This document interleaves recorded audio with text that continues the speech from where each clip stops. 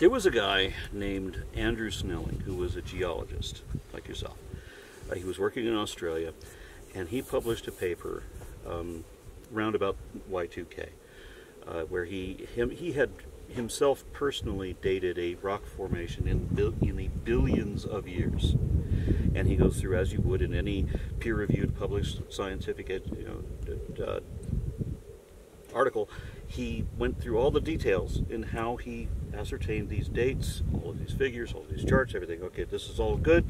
This is how we know the Kungura formation is 2 point whatever billion years old. At the same time that article was being published, he also published another article to what would become Answers in Genesis magazine, wherein he gave no criteria for how he determined anything, but he declared that the entire fossil record and all of geohistory and all of geostrata and everything are the result of the worldwide flood of Noah. Is it possible for a professional geologist to know how to do all of these things that he was doing when he was publishing to peer-reviewed journals? Is it possible for somebody to hold to know all of this and to show that he's showing all the figures on how he knows all of this, and other people can go back and check it and get the same figures? But then he's turning around and saying this other thing that's entirely different. This is saying that the Earth is only 6,000 years old. Is there any way that he could sincerely believe that the Earth is only 6,000 years old? That's a good question. I think like one of the things that it's kind of interesting. I don't know the whole story behind it, but when you date things, it's fairly expensive to date things, and you have to go through use pretty sophisticated equipment. So you have to use a mass spectrometer. You have to prepare, especially if it's billions of years, you're probably dating zircons, so you have to use, back then they were probably grinding up zircons and getting dates and stuff. But I don't think sincerely, like if you're getting data and one of the things that you have to be as a scientist is you have to follow the data. So if you're getting data and you're getting ratios that are giving you a certain age, you have to then explain why you're not believing them.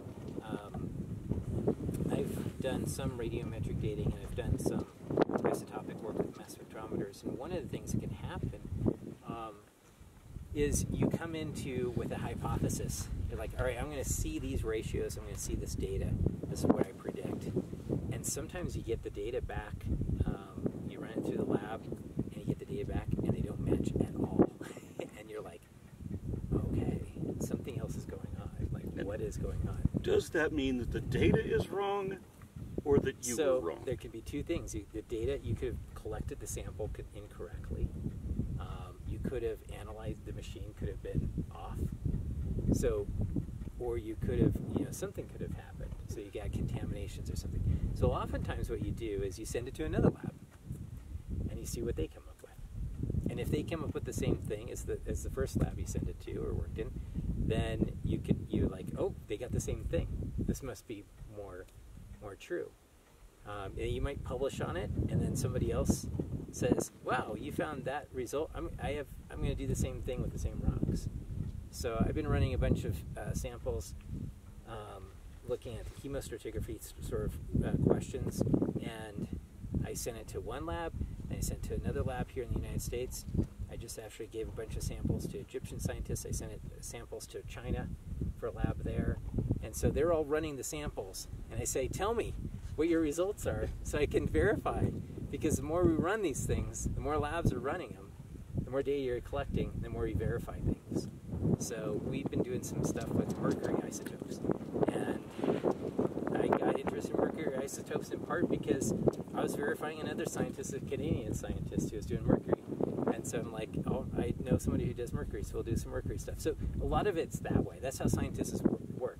We're always trying to reanalyze the samples, mailing out rocks to be resampled and stuff. So if you're collecting something, if you're a scientist out there collecting something, and you get a date on an ash, there's a number of ashes out here. There's actually a bunch of great Eocene ashes that have been dated out in these areas, and scientists get super excited that someone is actually going to take another sample and get another date, because the more data you have, the better you get that that date nailed down. Well, what I'm hearing is that you don't ever get to just dismiss whatever the date is. I mean, you can go back and double check. You can make sure that you got your math right. Somebody else is going to make sure that you got your math right. But you have to have the data support what you say. You can't ever just say that something is because you want it to be. Yeah, and there's ash layers that people, like in the Eocene, like there's the LaPointe ash has been dated by dozens of labs. And it's interesting because you can see the slight variation between each of the labs, but they all settle on a very close date around 40 million years ago.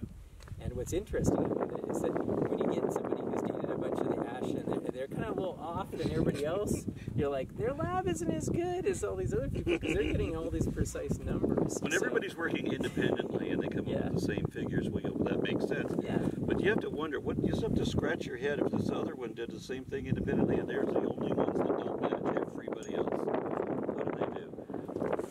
We talked a while back about what would we expect if there was a worldwide flood. Is, you know, the people who watch my channel, most of you, I deal with creationists.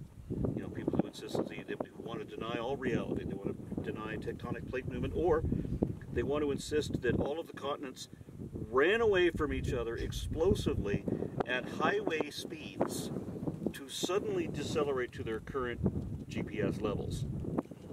Right? As if. And so they want to deny all of everything as necessary in order for the Magic Book of Fables to be correct.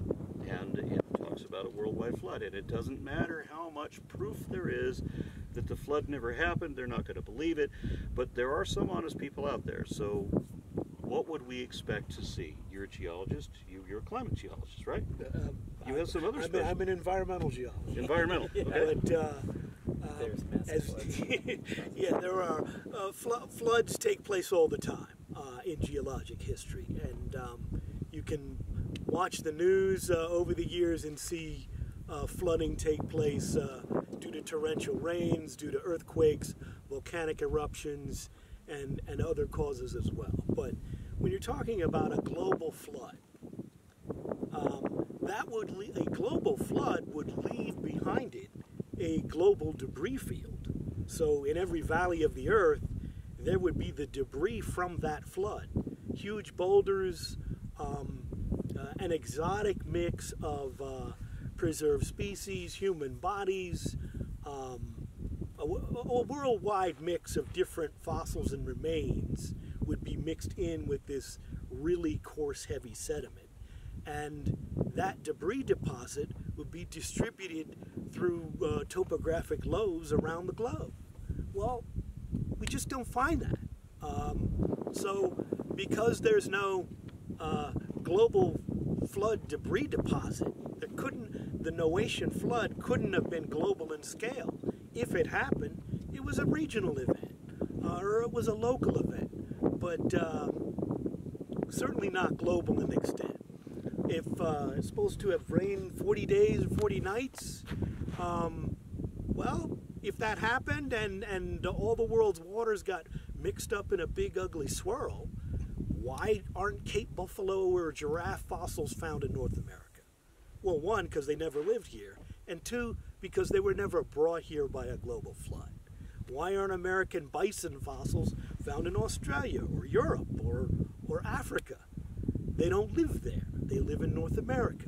And no flood brought them to Australia or Antarctica or other areas. So there's no cosmopolitan exotic mix of fossils we find in valleys around the world. Hence, no global flood. I actually heard of a site right by your hometown, Dinosaur National Monument, right, where there's like 95 different species of dinosaurs and crocodilians and turtles and fish and other things. And it's a coastal area. Even though it doesn't look like it's a coastal area, we know that there was an inland sea or that there was a lake that had existed in that area until just prior to that time. And all of these species, including the crocodiles and the turtles, they're all Jurassic. They're all Jurassic turtles, Jurassic crocodilians and so forth. And then you'll they're find all North American too. And the crocodilians are weird. They're like that big. Really weird. Have you seen those? The point that I want to make is, yeah, they have all of these Jurassic species. And then you'll have, in other deposits, you'll have, like in La Brea, the creationists are saying that what do we have? What would we expect if we saw a worldwide flood? We'd see millions of dead things buried in water all over the earth. Except that La Brea is in tar, and so we have all of these Pleistocene animals that are, and so we have an entire different ecosphere represented in these tar pits. And then we have in North America, I forget where at the moment, and then we also have in Liaoning province in China, we have another Pleistocene deposit from a volcanic ashfall. Again, not water. Funny, we have fossils not made of water. Not one modern thing in any of these ashfalls, right? These are all Pleistocene. In China, they're all Cretaceous. Not one Jurassic species. They're all Cretaceous. There's no Pleistocene things in there either. And where are the people? Yeah, right. Yeah. Where are the people mixed in with all of these animals? One of the things that you see in paleontology is this law of succession, which basically means that there is a interesting order in which you see animals in the rock layers. So if there was a global flood, for example, you would see one group of animals, and then you would see an extinction point, which is the flood.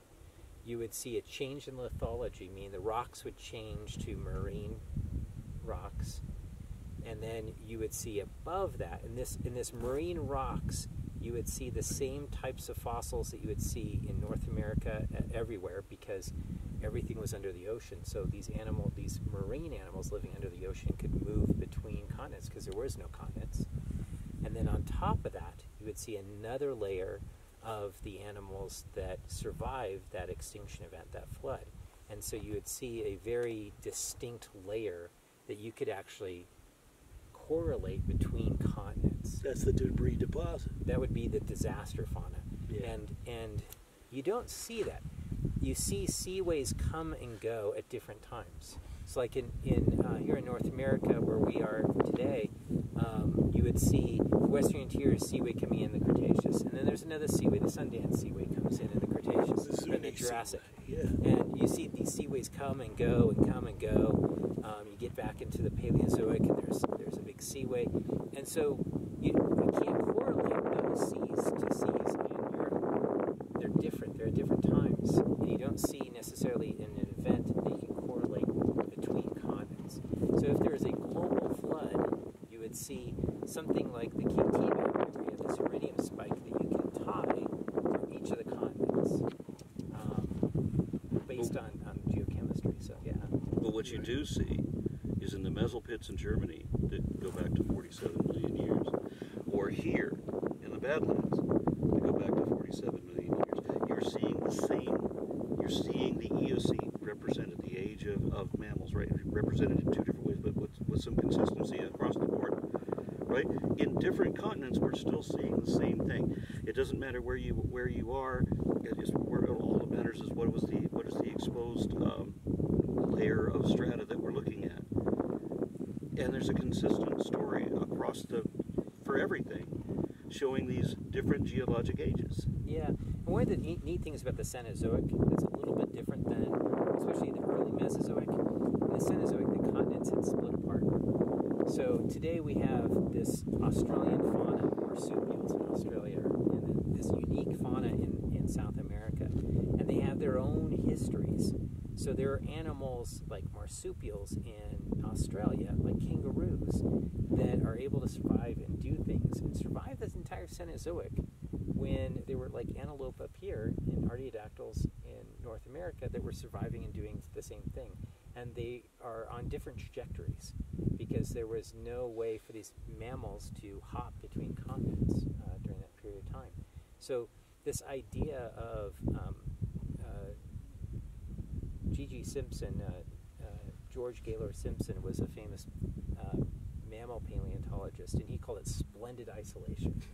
Each of the continents were splendidly isolated, and they have their own story. And you see that each geographic place has kind of its own story of evolution of how the animals changed and adapted to the local environments and the changes that were happening to the climate locally. And you know, it's incredible that, like, you know, places like Australia has just a completely different mammal fauna than places like North America, and that's because of that unique history. So yeah, paleontology is cool. Paleontology You gotta get out in the is field so and cool. look, because you can find fossils anywhere. You don't have to come out in the middle of nowhere to look for fossils. That's fun. But you can find fossils in road cuts. You can find fossils in your backyard. You can find fossils at the beach. You can find fossils anywhere. There was a school bus driver in my neighborhood in Texas who was a young Earth creationist and thought that dinosaurs were a hoax, and then he discovered a mosasaur in the local creek at the end of my street, where a rainstorm had washed away this, had eroded this little, and he could see it. So I don't know how he explains that to himself. Yeah, you want to go out and find it. You don't want some yahoo who's going to be like, I don't know, this is real. I don't know. I'm being Yeah, tricked this or was a something. hoax put here to fool me. Yeah, you want to find those things. You want to, like, make these discoveries, because it's fun. I think that's one of the things I love about paleontology. Paleontology changes by each fossil discovery you find. So it doesn't change by people's opinions. You can have any sort of opinion you have, but once you find a fossil, it's entered in as evidence, and it can change things quite dramatically. You can find a fossil that's out of place or something new and unique, and you get to rewrite the textbook because of that fossil. So paleontology's worth is basically on what types of fossils they find and bring into the field. So yeah. And this guy finds a jaw Yeah, I know. of a Beautiful rhino stuff. 5 minutes out of the car on the first sight. Yeah. It was a lot of fun.